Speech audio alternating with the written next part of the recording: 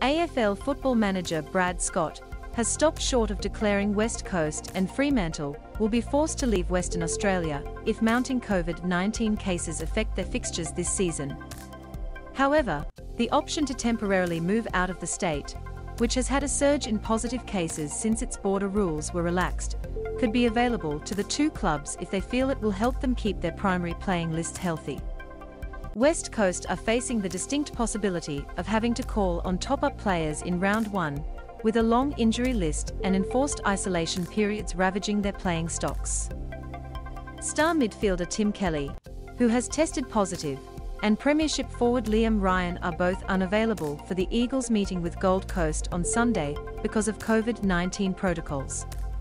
Camera icon Tim Kelly will miss round one after testing positive for COVID. Paul Kane via AFL photos. "It's concerning, but we're as well prepared as we possibly can be," Scott told Fox Footy. "We're strong on the fact that the fixture is going to go ahead as fixtured, but we know we're not through this pandemic as yet, so we needed contingencies in place. Hopefully West Coast don't need to draw on that, but it's in place if they need to. Your cookie settings are preventing this third-party content from displaying. If you'd like to view this content, please adjust your cookie settings. To find out more about how we use cookies, please see our cookie guide." The WA clubs are expected to be hit hardest by positive cases and the league's health and safety protocols this season because their squads have largely been unaffected until now. Scott indicated the door is open for West Coast and Fremantle to move to temporary bases interstate at some stage.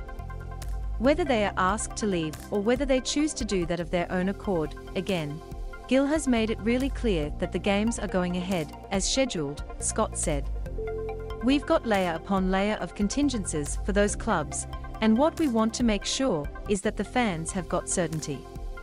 When they see their team is scheduled to play round 3 in Adelaide, it's going to go ahead just as we fixtured it." Camera icon Adam Simpson said on Monday that only 25 or 26 players were fit and available for selection.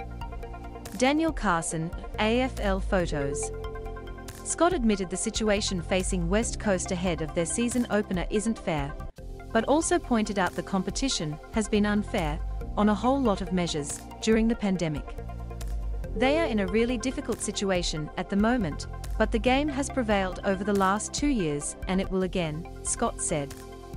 "The clubs have shown unbelievable resilience to be able to adapt to whatever gets thrown their way."